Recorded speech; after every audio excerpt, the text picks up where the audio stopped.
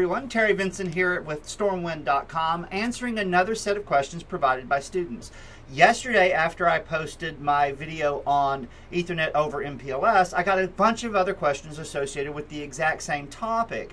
First of all, one of them was, is it possible to do something other than Ethernet? Well, obviously it is. We talked in the course of our route discussions where we were saying that we could use frame relay. And that's one of the things I want to illustrate here, and that is a natural segue into one of the other questions. And that was, Terry, how do I configure a frame relay switch? Well, we're going to do that. And it's a very simple process. And only we're going to actually step off and we're going to make it to where we're going to employ frame relay over the MPLS cloud in the same fashion that we did when we were talking about Ethernet over MPLS. The third question was, can I do this in GNS3? Well, what I've done is I've created a scenario using frame relay in GNS3, and it looks something like this. And what we're going to do is we're going to walk through this particular configuration, and we're going to first of all make some base verifications. Notice we always want to verify that our cloud is working exactly the way we want it to work. Now, in order to be able to do this, we're going to bring up our equipment, and we're going to start with R1. It's going to be our interfaces with R1 that is going to be where we can best determine whether or not we have everything set up in our service provider cloud properly. So what we're going to do is, first of all, we're going to verify that we have our LDP neighbors. Second, we're going to make certain that we have our routes. Remember, we're running OSPF, Open Shortest Path First, as our IGP, and we want to make certain that all of those mechanisms are working. So it's very simple to verify that. All we do is we go to the command line on R1, and we type show MPLS LDP neighbors, and this is going to tell us who we formed adjacencies with. We formed an adjacency with R3, and we formed an adjacency with R2.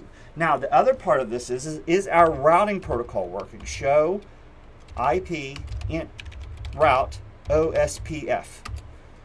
We are learning about the prefixes on R2, and we're learning about prefixes on R3. So now it's very simple to do the last part of the verification here, and that's going to be to ping these resources. And also what I want to do is I want to do a trace route from one of the PE devices, in this case R2 or R3, to demonstrate that the cloud is actually doing packet switching. So here's what we're going to do. We'll go over to R2, and what we'll do is we'll first execute that ping. We'll do ping, and I'm going to ping the other end of the equation, 3.3.3. I'm going to source it from my loopback 0 just to make sure that that's being communicated, and we can see that I have reachability.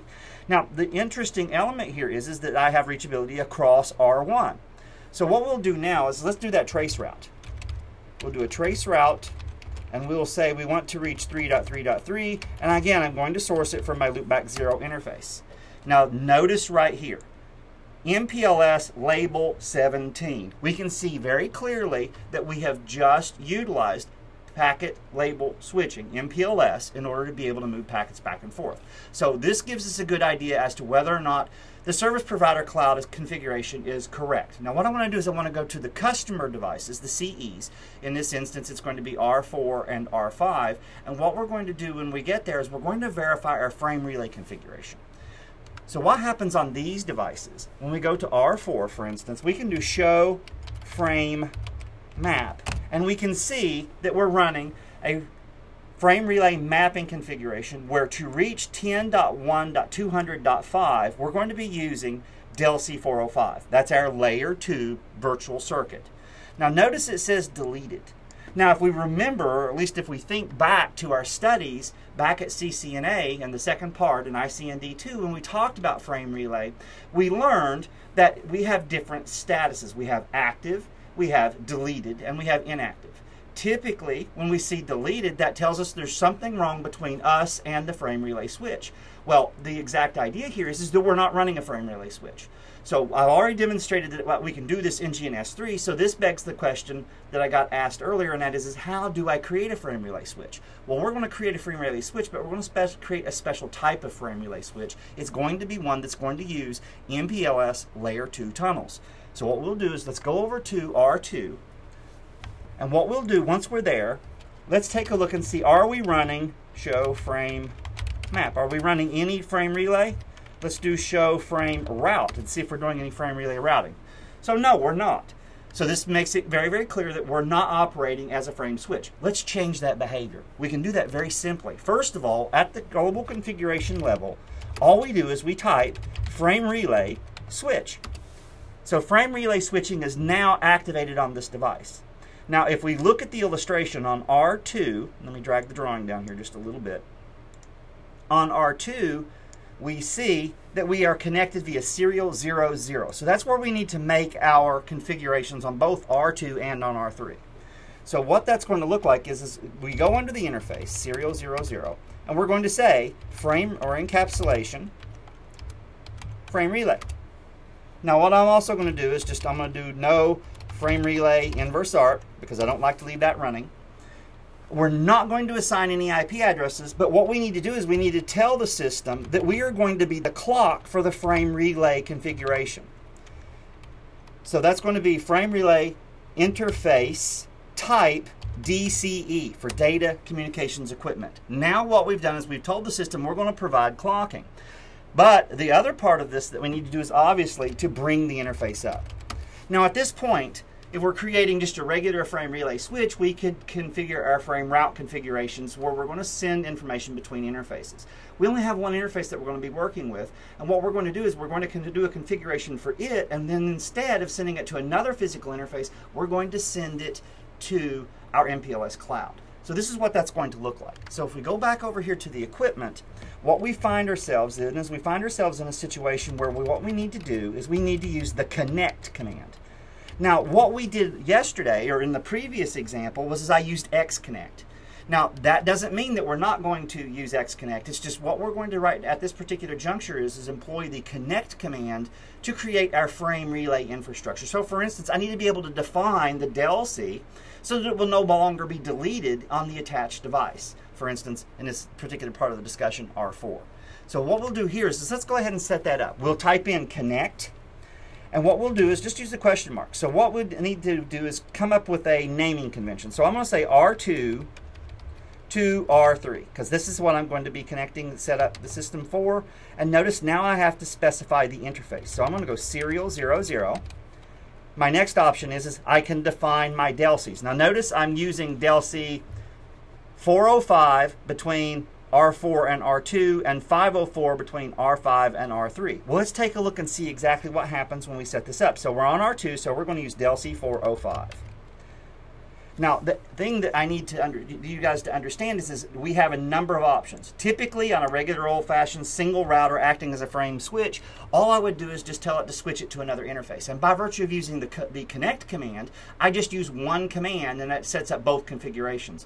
If I were using the frame route options, I would have to do that under each individual interface, and I would have to point it in the opposite direction. So this makes the configuration a lot easier. But what we also need to keep in mind is that as we make this configuration, we are going to be using a layer 2 transport mechanism, and that layer 2 transport mechanism is going to be the idea of the AToM configuration. Now what we're doing, the net effect, is that we're going to be building a pseudo wire. In other words, a pseudo wire is going to be just a logical connection between devices, very similar to and best described as a layer 2 VPN. Now, again, we have the whole idea of layer 3 VPNs in the context of MPLS, but that's not part of our conversation right now. That'll come later. So right now, all we want to do is just see if we can make frame relay work. Now, we did connect to set up the frame relay routing mechanisms, but what we also need to do now is since we defined we're going to use a layer 2 transport, we need to identify what that is, and that's where we're going to use the XConnect command that we employed in the last video. So what we'll do is over here on R2, we need to use XConnect, and we're going to do it in the subcontext of PW-switching for our frame relay config. Now we're on R2, so we're going to attempt to connect to 3.3.3 because we're going to build a tunnel between R2 and R3. And notice we need to specify our virtual channel. We use 200, so I'll just keep that consistent. As long as it's the same on both ends, we're going to be perfectly fine. And we're going to specify encapsulation. And remember, we're going to use MPLS. So what just ended up happening is we've set up one side of a layer 2 VPN tunnel using our MPLS. So what we'll do is we'll do show MPLS layer 2 transport VC, and just hit enter, and notice that we have the tunnel attempting to be put in place, and notice it's employing a logical circuit now, but its status is down. That's because we haven't set it up on the other end. What I want to do is I want to go to R4 and see if we have a change in status on R4 that's going to let us know whether or not we have any type of configuration. Well, notice right now we changed. We went from deleted to an inactive.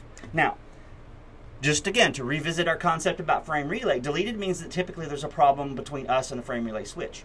Inactive typically means that there's something on the other side or inside the frame relay cloud. Now, we've got an actual frame relay cloud, or at least half of one. So if we go in and we make the configurations on the other end, we should be able to see our interfaces come up. So let's try that. We'll go over to R3 and we'll make the configurations there.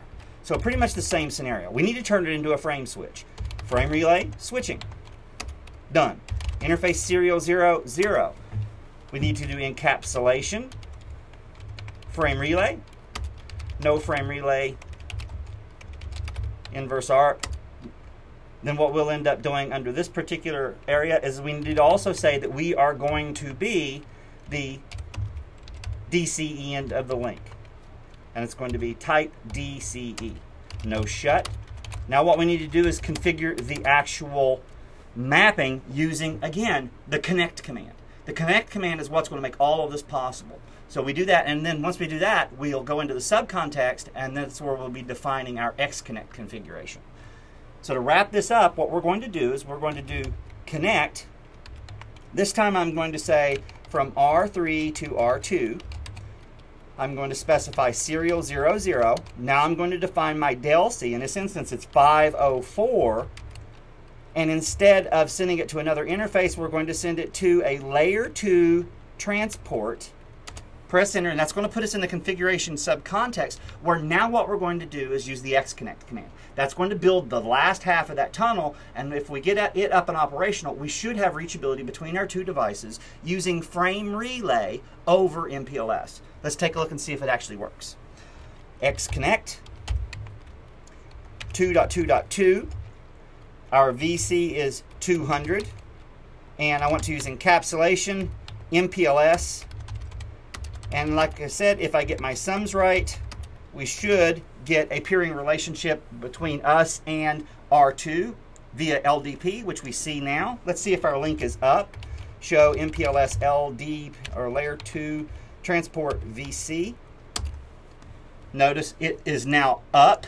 Again, we're connected to a logical virtual circuit, layer 2. That's what we're talking about. DELCs are layer 2 components, or layer 2 logical constructs.